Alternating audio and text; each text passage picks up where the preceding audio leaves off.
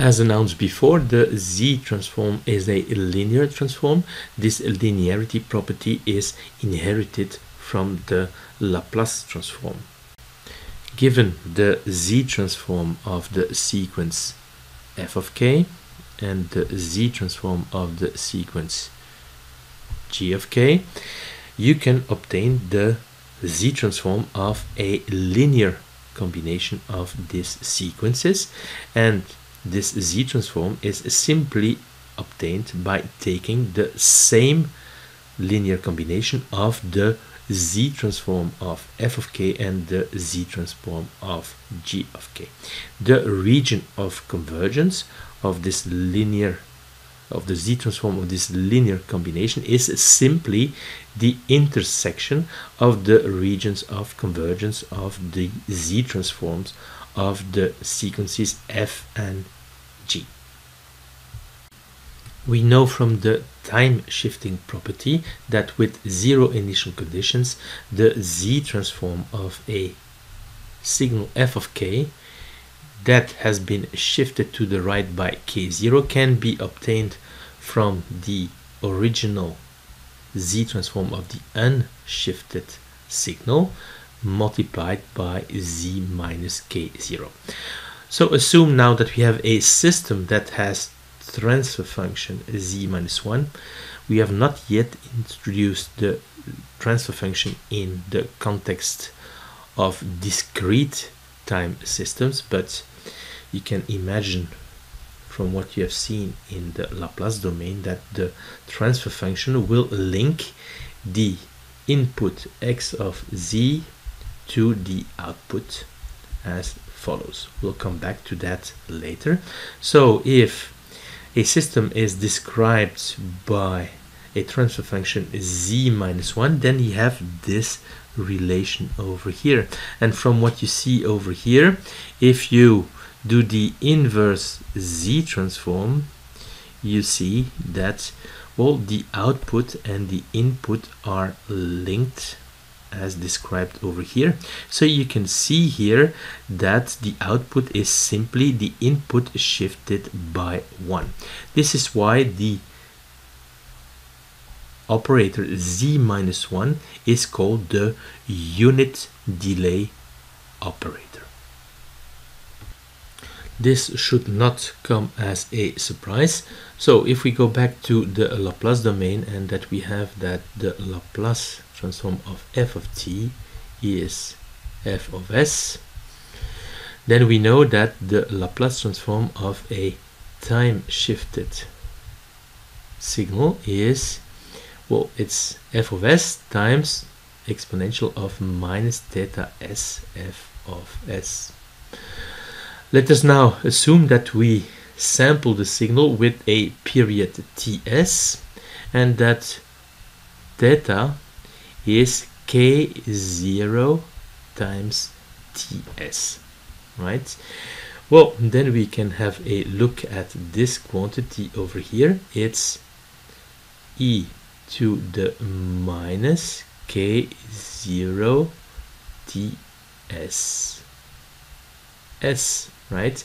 Remember also that z is defined as an exponential of tss. Okay, this is the link between the s-plane and the z domain. So you can see that this quantity over here is simply z minus k0, and this again shows that z minus 1 is the unit delay operator. The next property of the Z transform involves the derivative of f of z. Remember that f of z is the Z transform of the sequence f of k. We assume again a one-sided Z transform, so we have f of k z minus k, right? So if we take the derivative of this quantity with respect to z, this is what you obtain, and this here, if you compute it, it's minus k z to the minus k minus 1, Okay, so you can rewrite this, and this is what we obtain. And why do we rewrite this? Well, because you see here that this is a z transform. It's the z transform of k fk u of k, right? So if you want to obtain this z transform, well, you can obtain it from the derivative of f of z, and you have to, well, you have to take this one and take it on the other side. So you have to multiply this derivative of f of z by minus z. So from this property of the derivative of f of z, we can compute the z transform of k f of k uk, knowing the z transform of the sequence fk uk. So what we can do is use this property to obtain this z transform over here. So you can see here that f of k is alpha k. So this means that we need the z transform of f of k uk, so alpha k uk. And we have shown previously that this is 1 over 1 minus alpha z minus 1, or equivalently, if you use the variable z, z over z minus alpha, and the region of convergence was that the modulus of z is larger than alpha, right? So we can use this property over here to obtain this z transform. So it's minus z times the derivative of, and this is f of z over here, it's minus z times the derivative of this one with respect to z. This is the z transform of this one when you use the variable z minus 1, but it's of course easier to work with the variable z. So this is f of z over here, and if we compute the derivative of f of z with respect to z, what we have is z minus alpha squared, at the numerator z minus alpha times the derivative of the numerator, it's 1 minus z times the derivative of the denominator, and it's a 1 also. So the derivative is minus alpha z minus alpha squared, right? So if you multiply this derivative now by minus z, this is what you obtain, and the region of convergence will also be that the modulus of z is larger than alpha. You have to look at the pole, and you construct a circle of radius alpha. We assume here that alpha is real, but it would work also with complex alpha, but then you would have to take the modulus, and you construct a circle on this modulus of alpha, and the region of convergence is of course what is outside of the circle. So what you have right now is all the z transform that you can obtain in an exercise. So the z transform of the unit impulse delta k, so this is 1, and the region of convergence is the z-plane. We have the z transform of the unit step. This is z over z minus 1, and the region of convergence is z in modulus larger than 1. We have the z transform of the exponential signal. This is z over z minus alpha, and the region of convergence is z larger than alpha. We assume here that alpha is real, and the one that we have here below is the z transform of k alpha k uk, and this is alpha z minus alpha squared, and the region of convergence is z larger than alpha. In the Laplace domain, a convolution becomes a simple product after the Laplace transform. You will have something very similar for the z transform. As you can see, the z transform of the convolution of two signals fk and gk is simply the product of the z transforms of the underlying signals. We have seen in the previous subsection that if you know the impulse response h of k and the signal x of k, well, you can compute the response by taking the convolution. It will be the convolution sum, and this will be y of k. We see also here that the z transform of this convolution is, of course, h of z x of z, and this is because of this property that we've just described. So an easier way very often to obtain the response of the signal is to compute the z transform of h of k. This is the, as we will see later, the transfer function. Compute also the z transform of the input signal, right? Convolution then becomes simply a product in the z domain, and then obtain the output by simply taking the inverse z transform. Well, we can represent this visually. So remember that if we are given the impulse response of the system and the input signal, we can obtain the output signal by remaining in the discrete time domain and computing this convolution sum. And remember that if the impulse response and the input signal are both causal, you can replace the bounds by 0 and k. So this is one approach. It's not always the simplest approach, just as in the case of the Laplace domain. It is often simpler to compute the z transform. So the idea is that you compute the z transform and you obtain the transfer function and the z transform of the input. Convolution is now simply a product, okay, so it's very easy to do. And to obtain y of k, what you need to do is do the inverse z transform. Well, we can again define a concept of a transfer function of a discrete time system.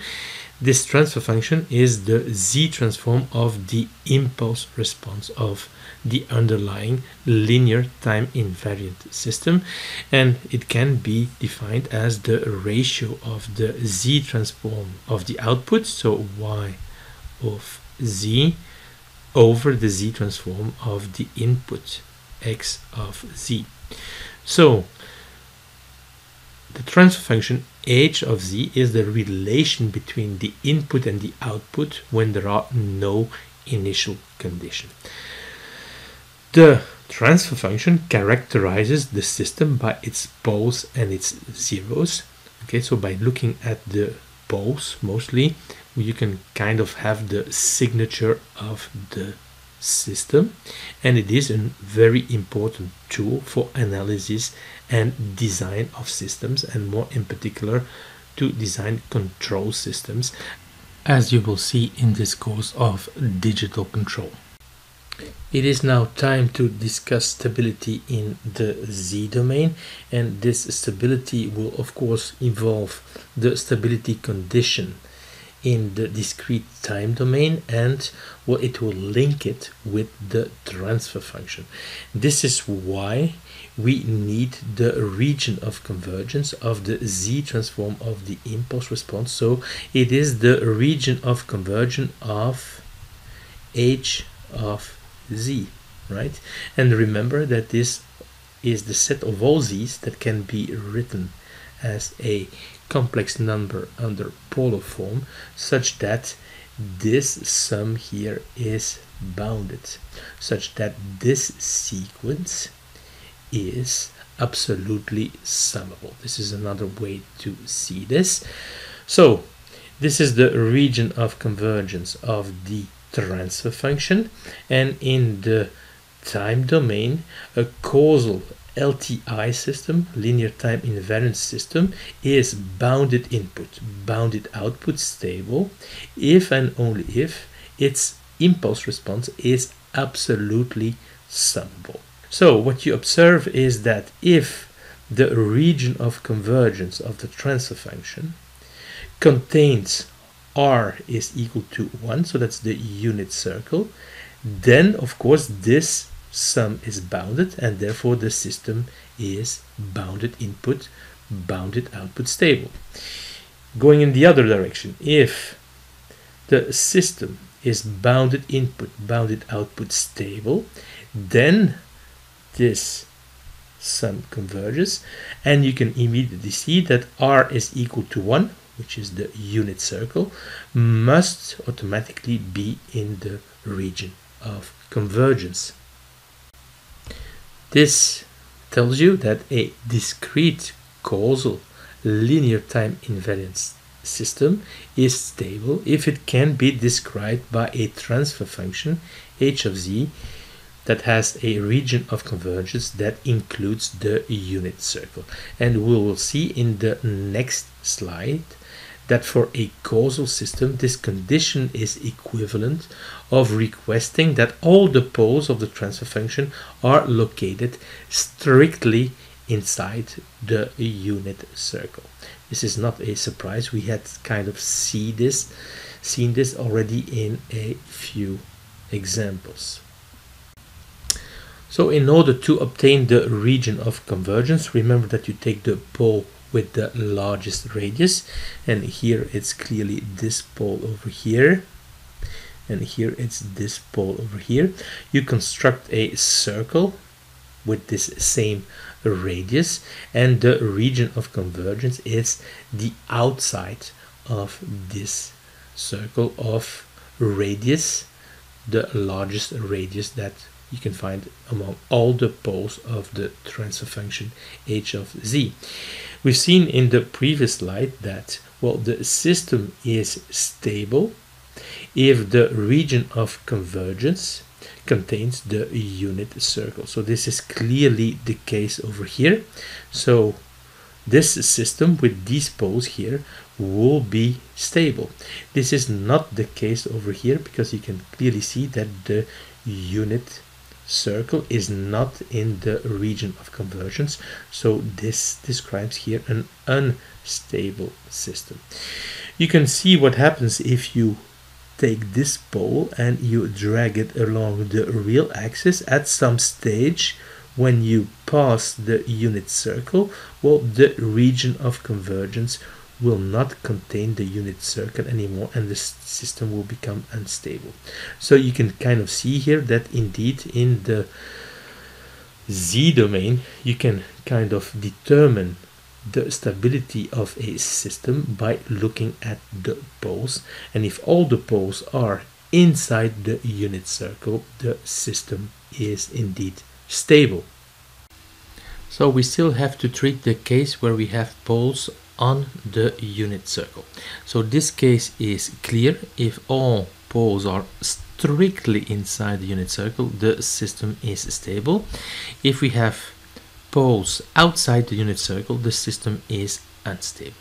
So now assume that we have a transfer function h of z that has poles inside the unit circle and one real pole on the unit circle or simple complex conjugate poles on the unit circle, well, this system is called marginally stable. It's at the limit of stability. Let us take an example.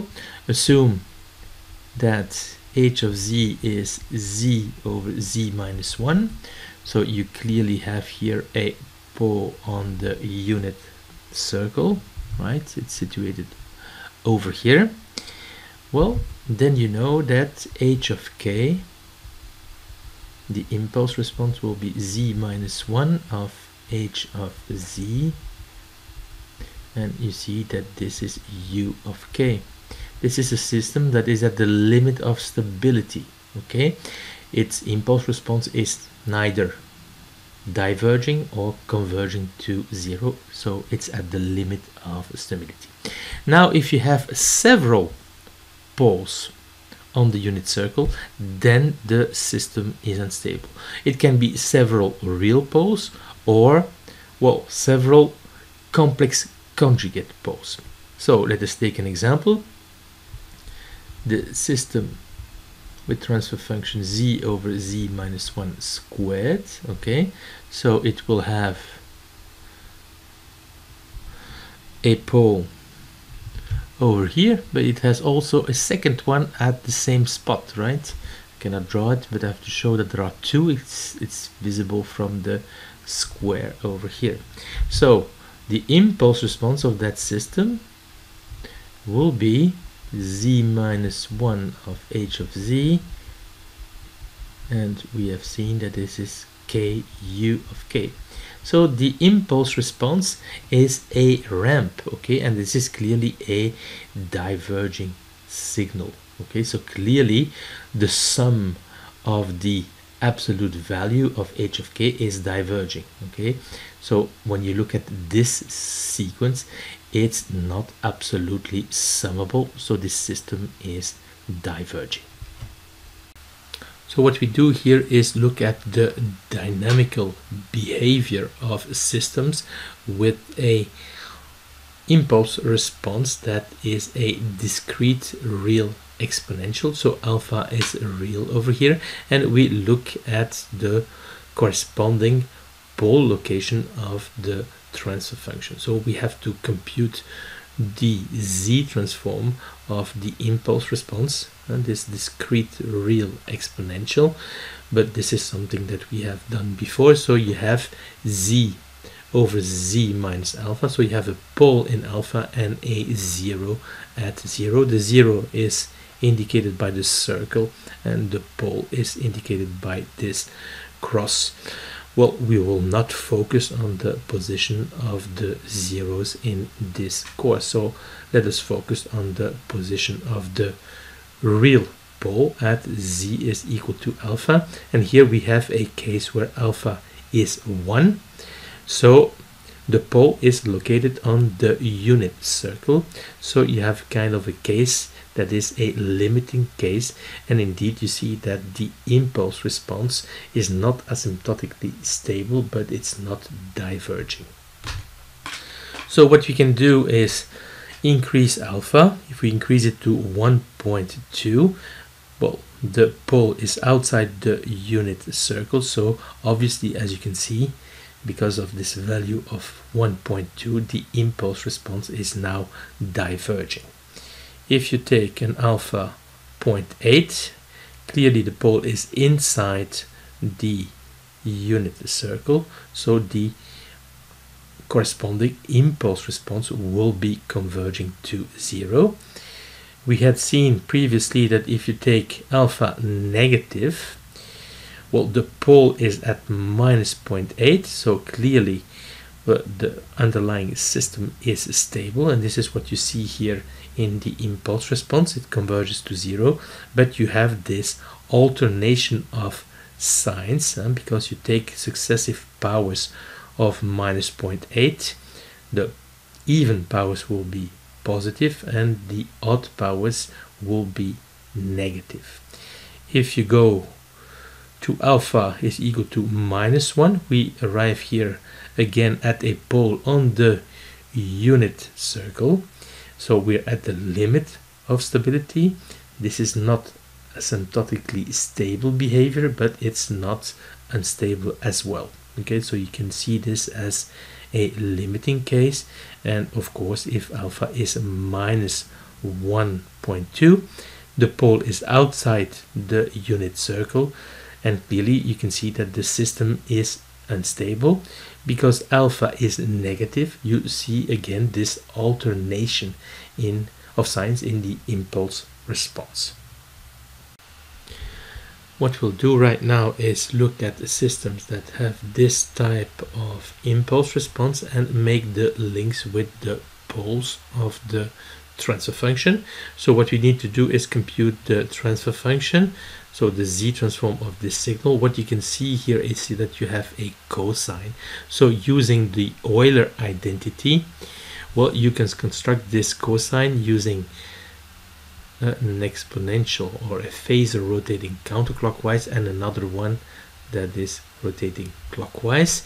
This you can rewrite as r0 exponential of j omega 0 k times exponential of j phi, and here you'll have something similar, but with the complex conjugate of this one, it will be r0 exponential of minus j omega 0 to the power k exponential of minus j phi, right? So this signal can be written as a half times a alpha k plus a alpha k conjugate, right? And here a will be exponential of j phi and alpha will be exponential of j omega 0, and I forgot the r0 over here. So the z transform of this type of signal, z transform of alpha k uk, is equal to z over z minus alpha, with z larger than alpha in modulus. Okay, so if you take this signal over here, okay, or this signal, and you take the z transform, this is what you're going to obtain, right? And if you do the calculations, this is what you obtain, but this is not so very important. The important thing is that you see that the poles of the z transform that are associated to this, well, impulse response are in r0 exponential of plus minus j omega 0. So you have to make the link between, well, the argument here and the frequency over here and the radius that you've got over here and this, well, damping function that you have here in the impulse response. Of course, it's also possible to compute the zeros, but this goes beyond the scope of the course. So in the next slides, what we'll do is look at this type of impulse response as a function of the poles of the transfer function. So let us take an example here, and the poles are located here at a distance 0.8 of the origin. Of course, you have the other one, the complex conjugate, and the angle here, the discrete frequency, is pi over 4. Okay, so these pole locations leads to an impulse response that is like this. Here it's a cosine. The fact that it's a cosine is linked to the zeros. Okay, this is not so very important. A cosine or a sine is just a shift, phase shift. Okay, so this will have an influence on the zeros, but the behavior will be the same. So pi over 4 is related to the frequency, and this r0, that is 0.8, well, is kind of related to the fact that this is indeed a stable signal, and well, that this will be something that will be converging to 0 as k is increasing. This is the same signal, same poles, but it's a sine, and you see that the poles are the same. It's just a question of changing the zeros, and this has an influence on the phase shift. But again, this 0.8 is making sure that the signal is converging to 0. So here we have come back to this cosine example.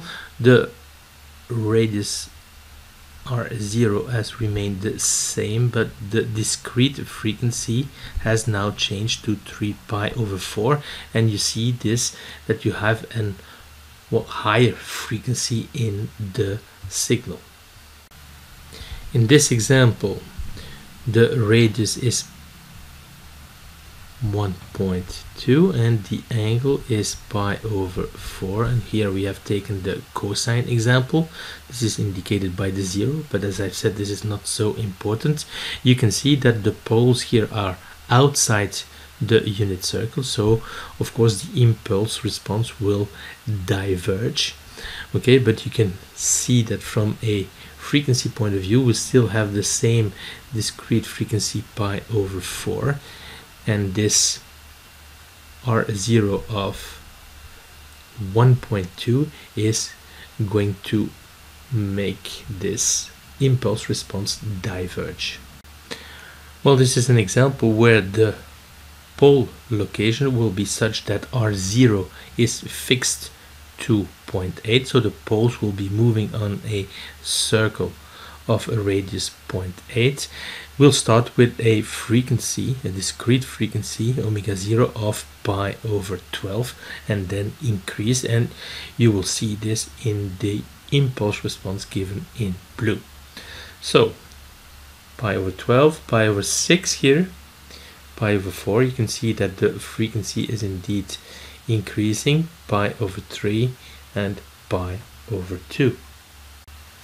In this example, the discrete frequency will remain at pi over 4, but the radius R0, which is now 0.9, is going to increase. So this is going to dampen the impulse response because you're getting closer and closer to the origin, and this R0 that is taken to the power k is going faster to 0.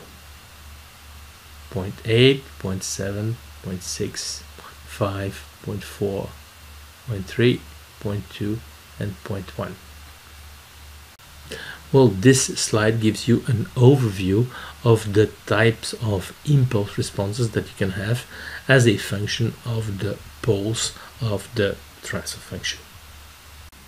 We will see that there is also an initial and a final value theorem in the Z domain, and what I will show you now is not a proof, but it's a useful mnemonic to kind of find this initial and value theorems in the Z domain. So we start with the initial and final value theorems in the Laplace domain. So we know that the limit when t is going to infinity of y of t is equal to the limit when s is going to 0, and when t is going to infinity, s is going to 0. There is this 1 over x relation between time and frequency of s y of s, and remember that there are hypotheses, right? This is the final value theorem, and you also have this initial value theorem that says that the limit when t tends to 0 of y of t is the limit when s tends to infinity of s y of s. So remember now that the Laplace transform of a unit step is 1 over s, and that the z transform of a unit step is z over z minus 1, right? And that the link between the z domain and the s domain is z is equal to, I'm going to erase that because there's no need to put a plus or a minus. So it's the exponential of TSS, right? So this is Laplace domain, and here we'll do the z domain. So the limit will be when k tends to infinity of the sequence y of k. When s is going to 0, you can see over here that z is going to tend to 1. And s, well, we can see that, and this is how you see that it's not a proof. 1 over s corresponds to z over z minus 1, so s will correspond to z minus 1 over z y of z. Okay, and this is equivalent to the limit when z is tending to 1 of z minus 1 y z. And this is the, well, final value theorem in the z domain. And equivalently, well, you can find that the limit when k tends to 0 of y of k is a limit. When s tends to infinity over here, well, so does z. So it's a limit from when z tends to infinity of z minus 1 z y of z. But when z tends to infinity, well, z minus 1 over z tends to 1, so it's the limit when z tends to infinity of y of z, and this is the initial value theorem in the z domain. So you see here that these are indeed the equations that we have derived previously, and remember that this initial and final value theorem is used when you want to have, well, an idea of y of k given y of z, and you do not want to compute the inverse z transform of y/z. So you want, or you can kind of obtain information of y of k in the vicinity of k is equal to 0. This is the initial value theorem, and when k tends to infinity, this is the final value theorem. So when you compute the initial value, well, we have to make the assumption, of course, that the limit exists, right? And for the final value theorem, we have to make sure that the, well, test that the poles of z minus 1 yz are all inside the unit circle before we use this final value theorem.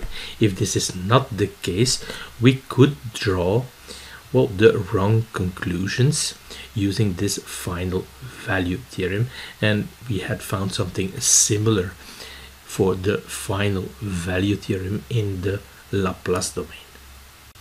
The static gain of a system described by a transfer function h of z is, well, the transfer function evaluated at z is equal to 1.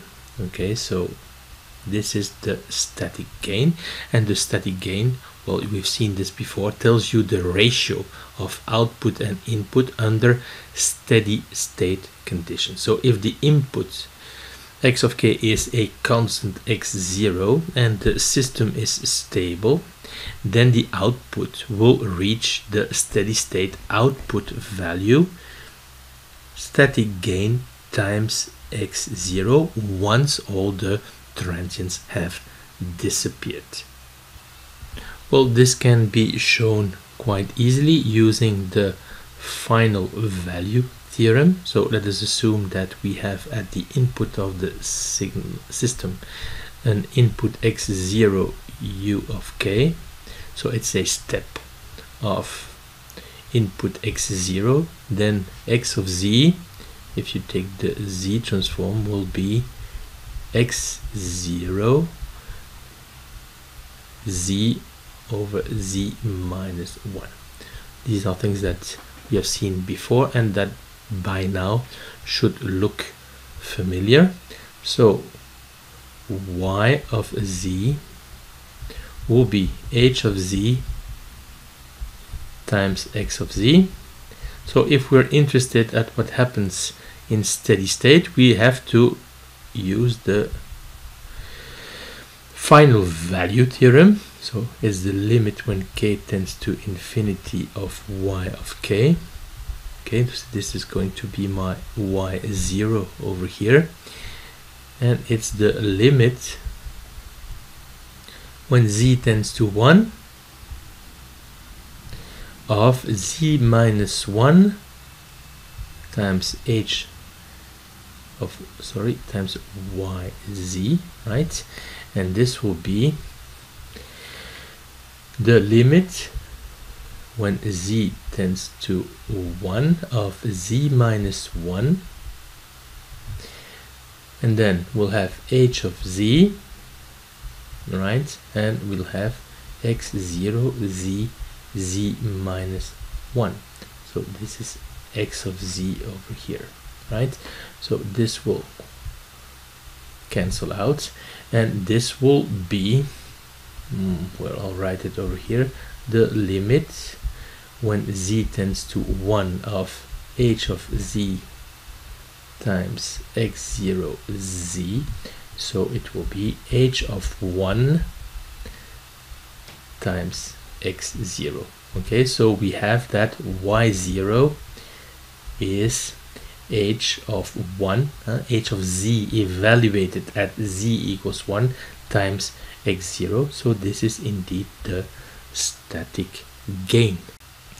Remember that in the Laplace domain, the static gain was h of s evaluated at s is equal to 0, and remember that z is linked to s by the exponential of TSS. So if you plug in s is equal to 0, we obtain indeed z is equal to 1.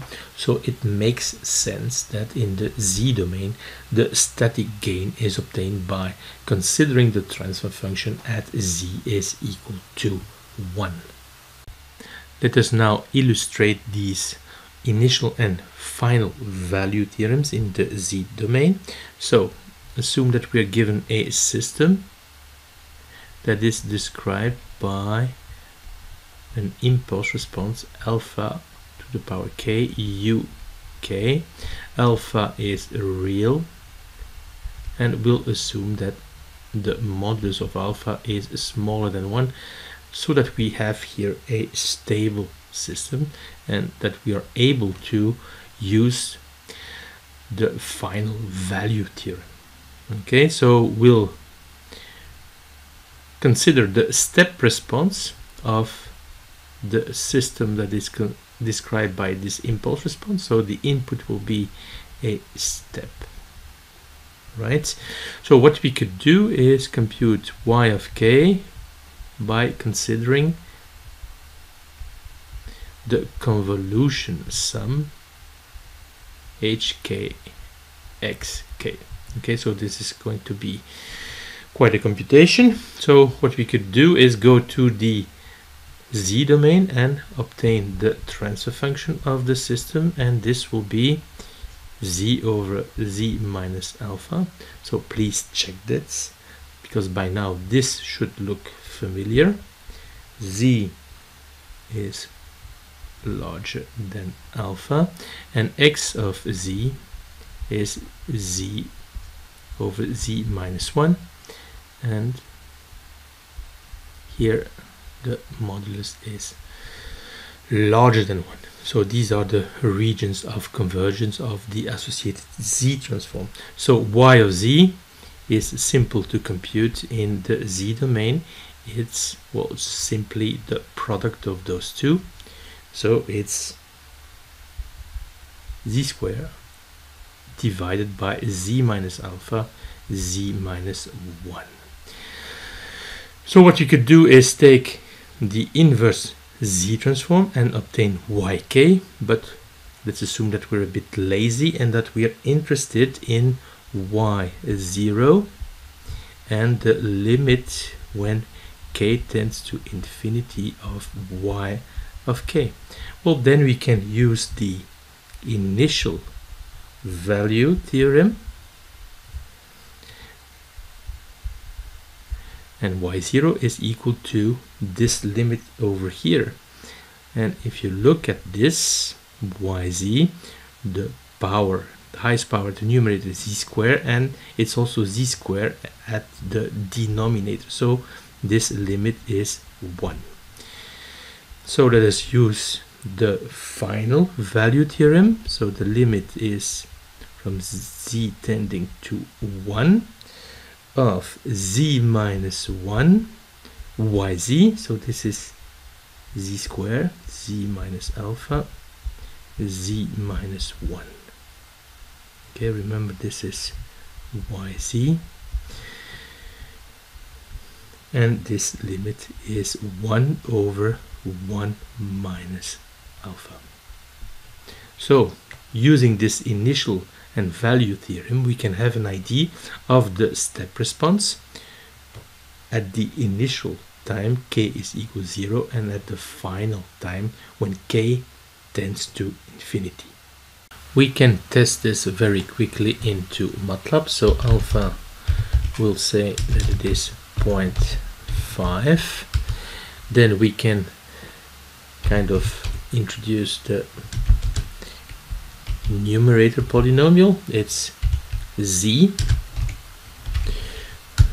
The denominator polynomial, it's z minus alpha.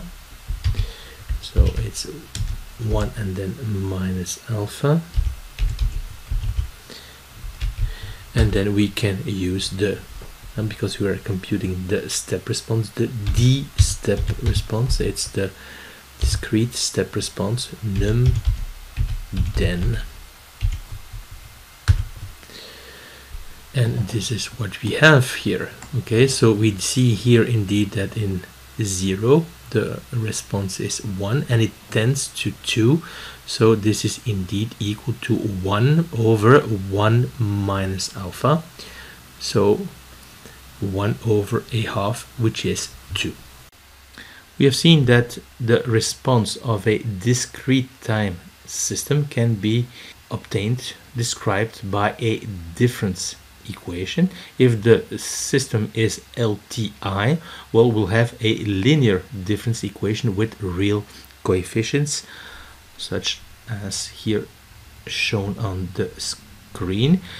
Well, to solve this difference equation, we'll have to go to the z domain, and of course this will involve initial conditions y of minus k for k going from 1 to n, right? After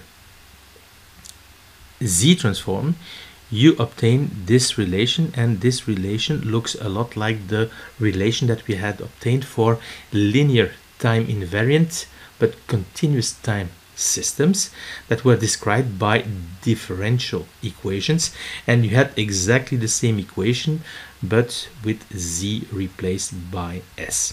So here y of z is the z transform of the output, x of z is the z transform of the input, I of z, well, depends on the initial conditions, and the polynomials a and b are given over here. It's quite easy to obtain this, because if you take the z transform of this, you have z minus m y of z, and then you'll have the influence of the initial conditions. Okay, so this is how you obtain, for instance, the polynomial a of z. So once you have the response in the Z domain, well, you can obtain the complete response in the discrete time domain. This is just evolving a inverse Z transform, and we have just seen how you can do this, and of course this will involve partial fraction expansions. You see here that this complete response is the sum of two terms. The first one is the zero state input. It's the response where the initial conditions are zero. It's the response that comes solely from the input. Okay, so in French it's called la réponse forcée. The second term is the zero input response. This is the response when the input is zero, and it's the response that is coming purely from the initial conditions, in French la réponse libre. And you know that the relation between y and x when the initial conditions is zero is the transfer function. So this is the transfer function, and as you know, the transfer function here is the Z transform of the impulse response. We've seen in last year's course of signals and systems that there is a tight link between the transfer function and the frequency response of the system, and this will also be the case for discrete time systems. So remember that this steady state response is the response to a sinusoidal input signal, and it's the response in steady state starting from a system at rest. So the input is a sine, right? Here omega is the discrete frequency. Remember that it's linked to the continuous time frequency by this relation over here. This sine can be rewritten in terms of exponentials, right? Complex exponentials, that's the Euler identity. So what we'll do in order to obtain the response of this one, we'll consider the response of this complex exponential, and then by linearity we'll be able to reconstruct the response to a sinusoidal input signal. You kind of expect the output to be a sinusoidal signal at the same frequency but attenuated and delayed, so phase shifted, and this will lead of course to the concept of a Bode diagram. So we are looking for the response of the system to this input signal over here. So what we'll do is take its Z transform, and here it is. If this comes as a surprise, you should go back in this course or go and have a look in the video course Signals and Systems. We'll assume that the system is stable and at rest, and you see that the response of course is given by this relation. This is just convolution in the Z domain, right? So we are interested in y of z, so we have to kind of do the inverse Z transform, and for that we'll have to do a partial fraction expansion, and we'll use one of these methods that we've seen last year, which consists in taking the partial fraction expansion of y of z over z.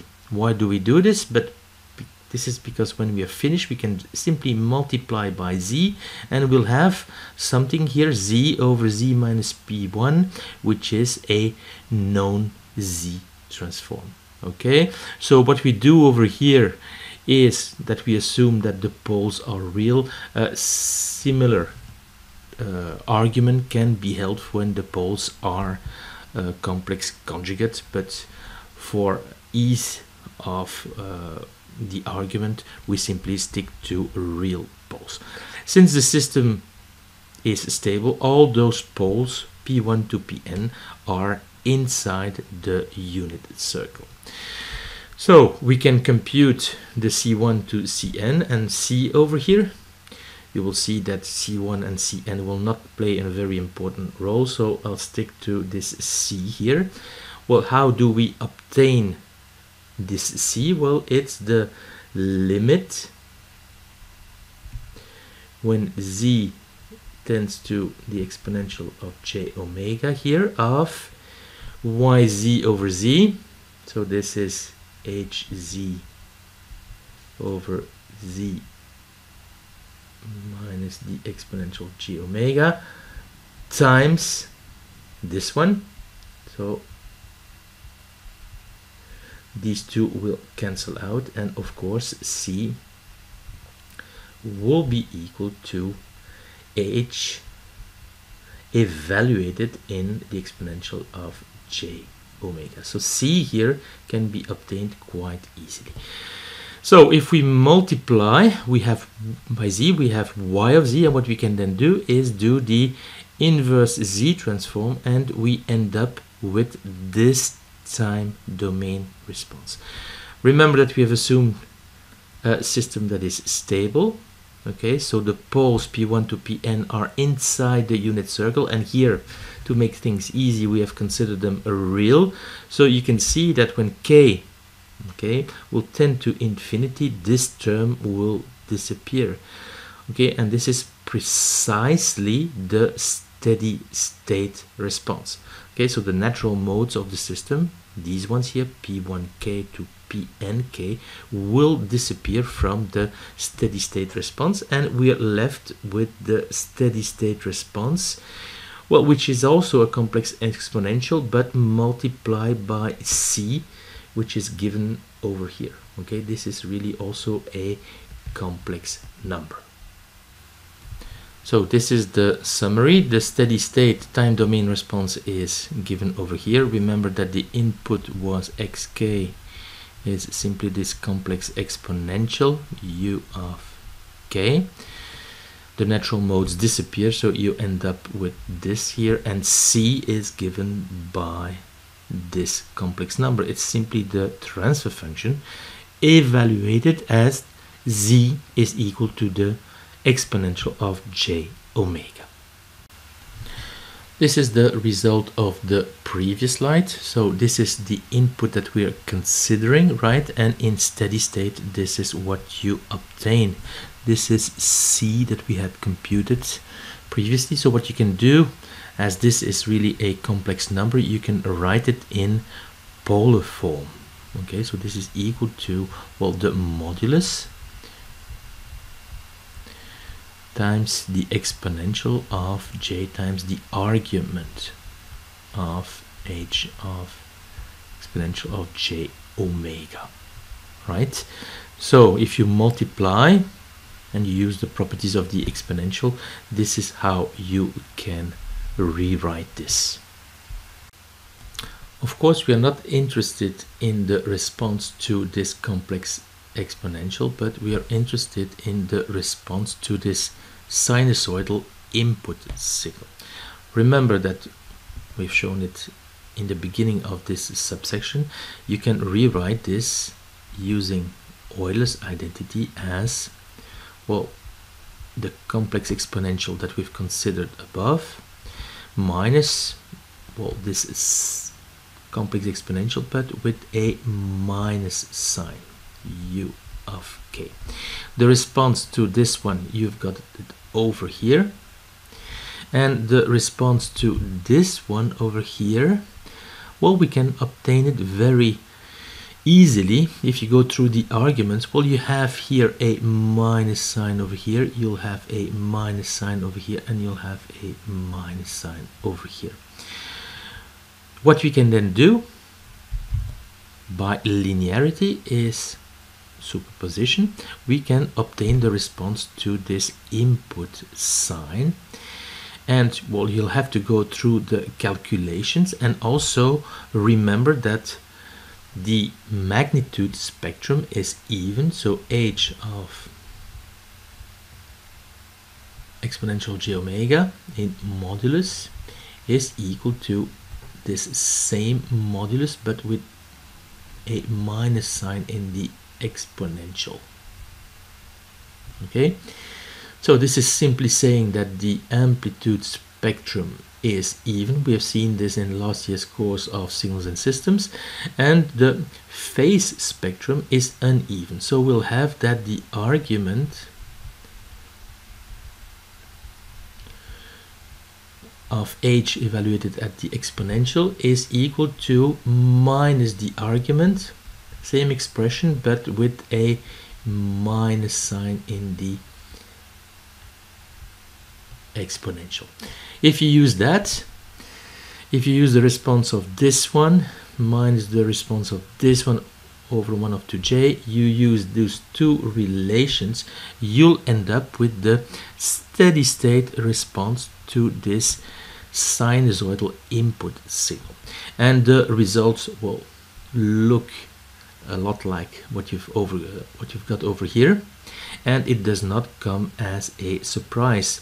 The steady state response is a sinusoid at the same frequency, but it is amplified, attenuated by the modulus of h evaluated at the exponent of j omega. So this attenuation amplification is frequency dependent, and there is a shift. Okay, so there is a phase shift, which is really the argument of h applied when z is exponential of j omega. So this phase shift is frequency dependent as well. Remember that this discrete frequency can be rewritten like this. Omega is expressed in radians per second, so this is seconds, right? So this is simply radians. Omega is in the range minus pi, okay, but since the spectra are, amplitude spectrum is even, phase spectrum is uneven, what we'll do is consider it in not this range, but we'll replace this by 0 over here, okay, 0 to pi. So which means that the frequency omega expressed here in radians per second will lie, because this is the one we consider, right, in the range 0 to pi over ts, and this is of course the Nyquist frequency. Well, here is the summary of all this. So we can compute the steady state response, and this is very important. So this means that all transients have disappeared to the sinusoidal input that is given over here, and it is as follows. So what you see, and this is really important, the system is linear, so you'll have a sinusoid at the same frequency. It will be attenuated or amplified by a quantity that is frequency dependent, and well, this quantity is the magnitude or modulus of h of z evaluated at z is equal to the exponential of j omega. The input signal will also be delayed, so there is a phase shift which is also a function of omega, right? And this phase shift, well, it's the argument of h of z evaluated at z is equal to exponential of j omega. So omega here is the discrete frequency. It's, well, since we know that the amplitude spectrum and the phase spectrum are respectively even and uneven, well, we'll consider it in the interval 0 to 2 pi, but what is really interesting for us is this frequency expressed in radians per second that will evolve in the interval 0 to pi over ts, so 0 to the Nyquist frequency. Well, this linear, in this case discrete time system, acts as a frequency filter, okay, where the frequency varies from 0 here to the Nyquist frequency. We have seen something very similar in the course Fundamentals of Control Theory of my colleague David Rouchard, but in continuous time, where the frequency ranges from 0 to infinity. And as if you have seen in this same course, well, this steady state response to, well, sinusoidal inputs can be represented graphically in a Bode diagram, Nyquist diagram, and Black-Nichols diagram. So if you want to have the details, go and have a look in this course. And in this course of digital control, we'll mainly focus on the Bode diagram and on the Nyquist diagram. Well, in the Bode diagram, you have the top part and the bottom part. In the top part, well, you represent the modulus as a function of the frequency. We like to do this as a function of the frequency expressed in radians per second. Okay, so in this top part of the Bode diagram, you see the amplification or attenuation as a function of the frequency. In the bottom part, you see the phase shift represented as a function of frequency. Usually we use logarithmic or semi-logarithmic scales.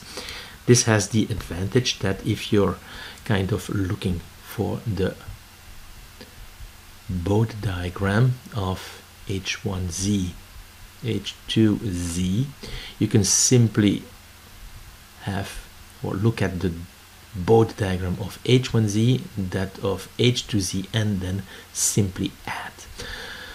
This is something, of course, that you've seen in the course of fundamentals of control theory, but you can still do the same, use the same trick in this course for discrete time systems. Well, in the Nyquist diagram, you work in a Cartesian frame and you represent the real part against the imaginary part using frequency as a parameter in the plot. Another way to see this is that at each frequency you obtain a point in this Cartesian frame, but this point can also be viewed as a phasor. Okay, so there you have module information and phase information.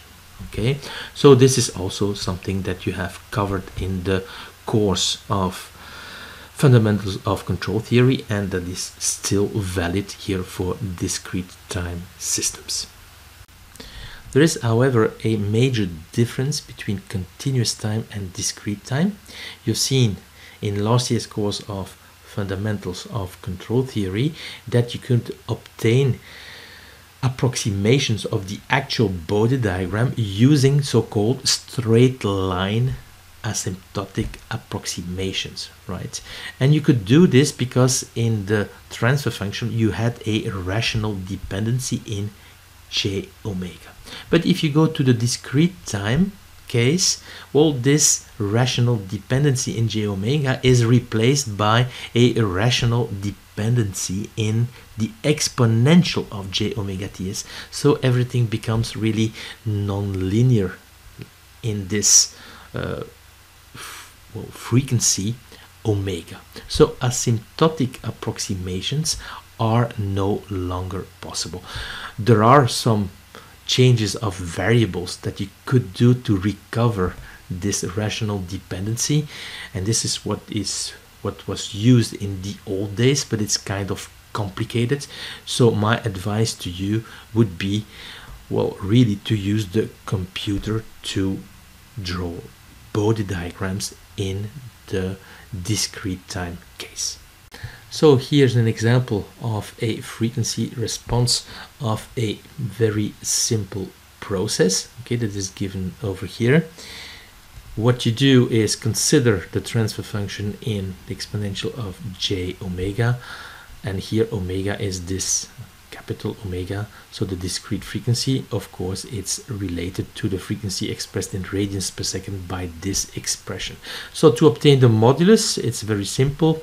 You multiply this one by its complex conjugate, you take the square root, and this is what you obtain, right? And to obtain the argument, well, you have to kind of rewrite this in terms of a real part, an imaginary part, sorry, and then take the arctangent of the imaginary part over the real part, and this is what you obtain. So what you can now do is, in the Bode diagram, represent this as a function of omega, the discrete frequency, and do the same for the phase shift. But what is usually done, of course, is to represent it as a function of the, well, frequency expressed in radians per second. So here is the system that we have used. We assume that TS is 0.1 seconds. What you can then do is define the discrete frequency ranging from 0 to pi, right? The frequency expressed in radians per second is easily obtained. You just divide by TS, and then you can have a look at the magnitude and phase. This is really the two formula that we have to obtain in the previous slide. So what you can do then is represent this magnitude and phase. We bring it back to degrees over here, right? And represent it as a function of omega. This is this omega here expressed in radians per second, and you'll obtain the Bode diagram. Of course, in Matlab, it's much easier to use the command dBode, but this is just simply showing you how to obtain this and to show you also what is behind this function dBode. So this is what you obtain with both ways to go, the dBode command with Matlab, and, well, really computing and representing the Bode diagram yourself, as we have shown in the code. You can see here the amplification attenuation of the system as a function of frequency, and here you see the associated phase shift. Of course, in discrete time, well, you can only see the frequency response up to the Nyquist frequency, and here we had a Nyquist frequency which is pi over TS, right? And TS is 0.1, so indeed this is approximately 31 radians per second. Here we're illustrating what you can do with Matlab, a system with transfer function z plus 1. This is what you can see here, and at the denominator z minus 0.5, z minus 0.7 is considered, and the sampling period is 0.1 of a second. So then the impulse response is computed, the step response, and then the input to a sine. So the response when the input is a sine, and, well, finally the Bode diagram is computed. So this is the impulse response, the step response, the response to a sinusoidal input. You notice that the input has amplitude 1. And this is the response. Here we have the Bode plot, and in orange the input, or the frequency of the input sine from the previous slide is indicated. So you can see that you should have at the output a amplification of roughly, well, 23-24 dB, something like that, and a phase shift of minus 20 degrees. And you see that more than 20 dBs corresponds to an amplification of more than 10, and this is indeed the case, and you can see this small phase shift of 20 degrees. It is also possible to compute Nyquist plots. Well, of course, you can also work with Python, here again in this JupyterLab environment of the Anaconda environment. So here you have a first example where the control package is used. So you can see that the same example is used as previously, and it's possible to compute the impulse response, the step response, the response to a sine, and to compute the Bode diagram. It is also possible to work with another package, and this is what sometimes makes it a bit more difficult in Python. you have different packages you can work with. This is with the SciPy signal package. So the system is introduced like this, and again you can compute the impulse, step response, the response to an input signal, which is assigned over here, and compute the Bode diagram.